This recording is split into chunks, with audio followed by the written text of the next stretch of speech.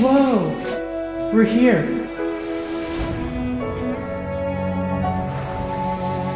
This is it, yeah.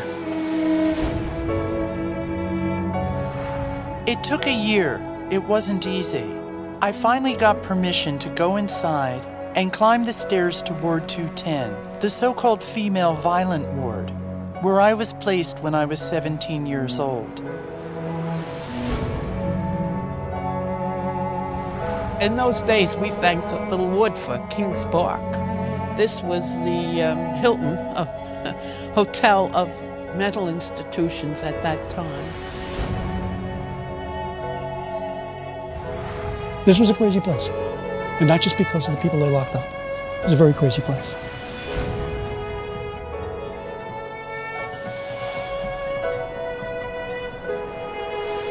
It was, first of all, immense. It was a huge, huge city. And here are these buildings which reached up to the sky in a town where you couldn't build above 4 stories, filled with patients.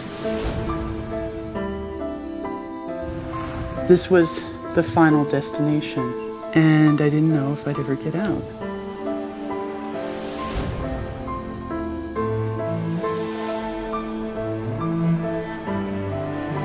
Yeah, there was quite a few patients that didn't even take any medication. It was hard to determine why they were here, but they were here. When I came to the hospital system, state-of-the-art of treatment was electric shock. And before that, lobotomy. I mean, to line them up and hit them in the skull up above the eye and destroy them really forever.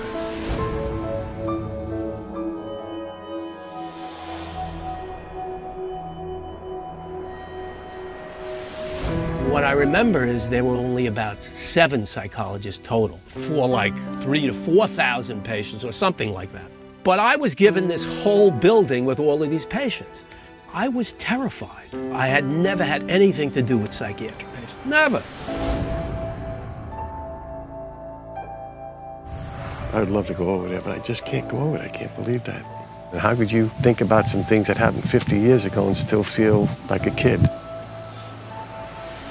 My bedroom is creepy. Yeah, it was like this one right here. And the girl next to me killed herself.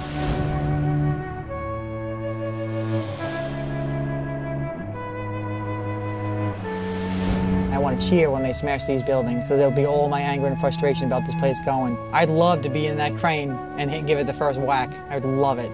I would love it.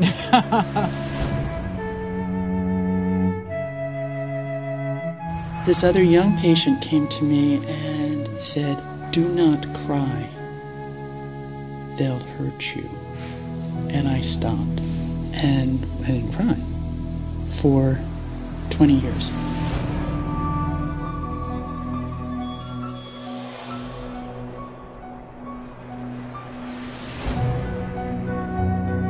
How do you feel about the fact that Kings Park has closed? Very good thing. Thank God.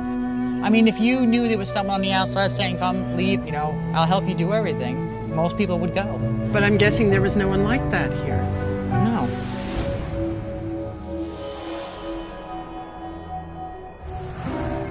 We certainly see a lot of people who have fallen through the various cracks of the system, and when they get here, there's no more cracks to fall through. Suffolk County Jail is the largest mental health provider in the county. People get sentenced here that probably shouldn't be sentenced here, but the judges don't have any other option. And it's certainly a shame that in this country, that's what we do with our mentally ill. Put them in cages like we did in another century.